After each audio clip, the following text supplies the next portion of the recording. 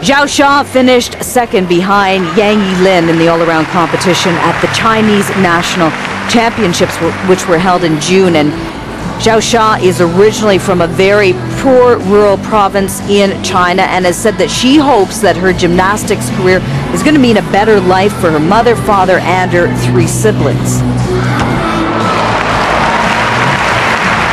Quite often these Chinese athletes have to move away and train at the National Training Center and don't get to see their family very often, but for them it's a job. It means possibly a better life for them and their family.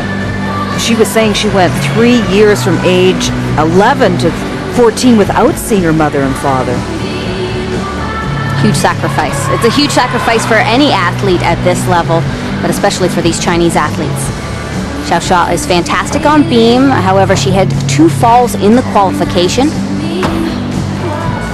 Gaining some valuable experience in this competition. Again, one of the young athletes on this Chinese team. They're taking a good hard look at how they handle the pressure at this level.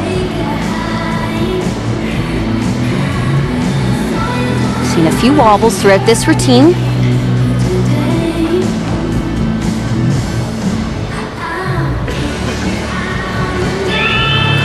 There's the buzzer. It'll sound at 1:20. She has 10 seconds to fit in this dismount.